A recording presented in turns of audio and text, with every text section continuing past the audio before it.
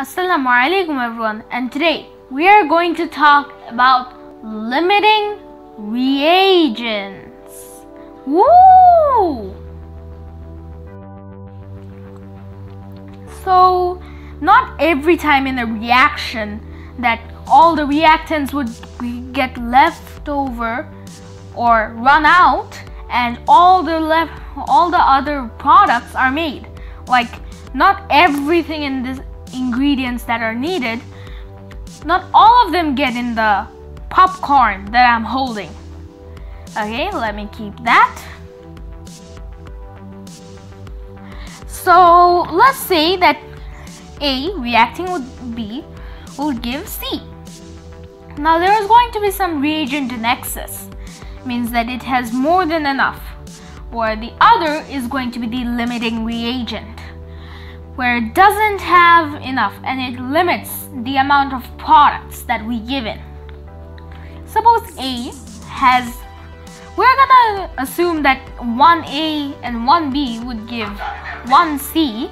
So here, as you can see, that we have more A's than B's.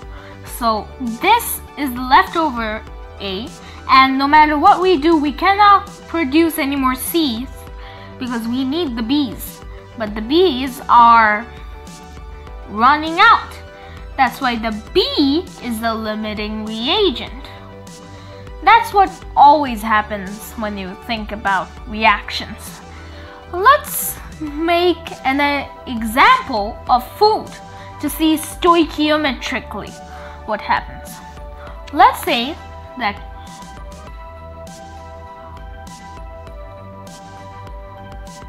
one bologna plus 2 bread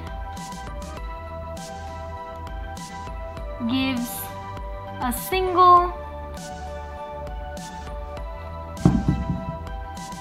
sandwich.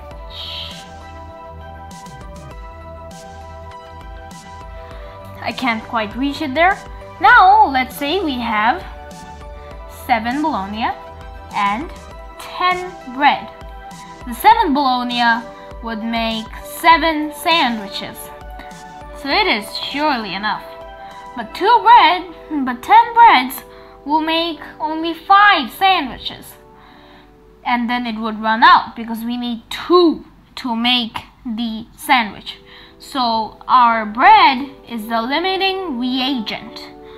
That's what limits the whole reaction. Now let's look at a real reaction. We're here for real chemistry.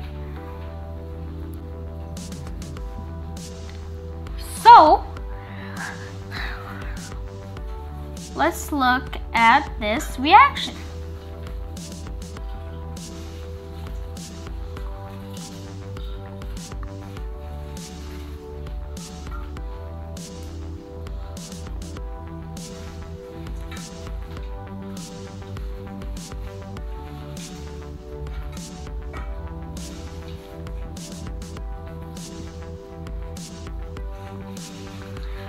So as you can see here in this reaction, this is how we make, this reaction makes urea.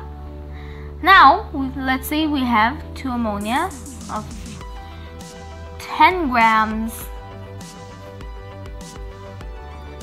and the other also 10 grams. Both are 10 grams.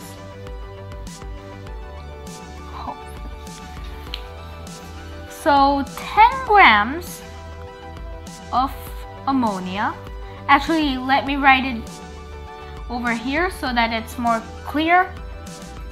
10 grams of ammonia.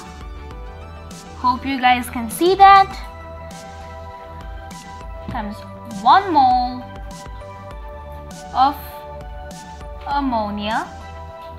Remember, when we cancel out values and make fractions, we have to make sure that the fraction will be equal to 1, so that our value doesn't change. We don't want the value to change. We want the unit to change.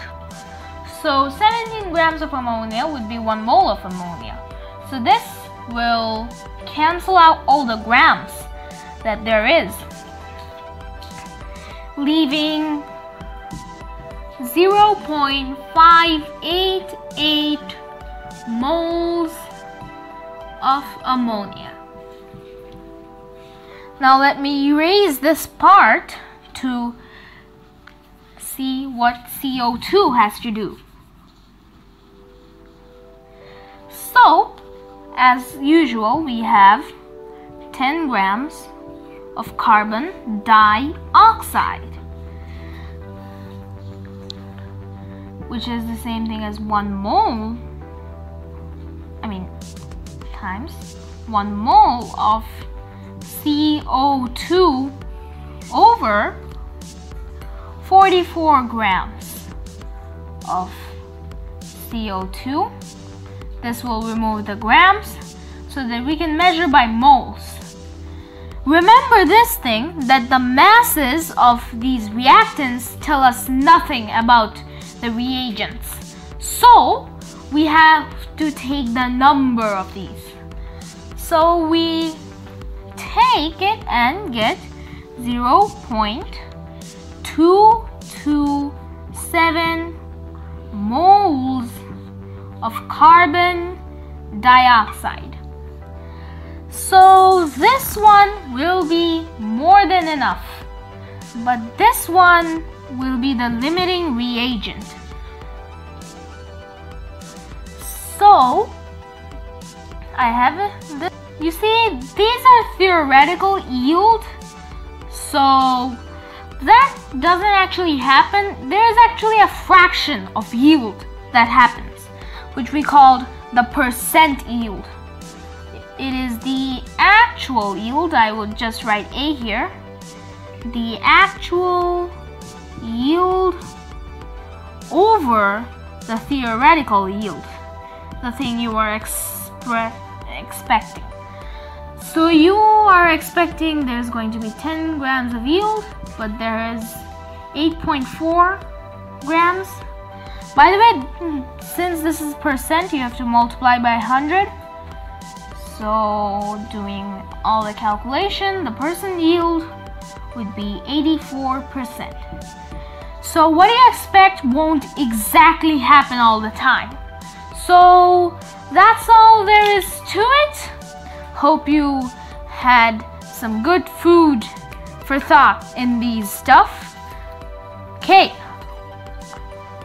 So that's all there is to it. Thank you for watching, and I will see you next time.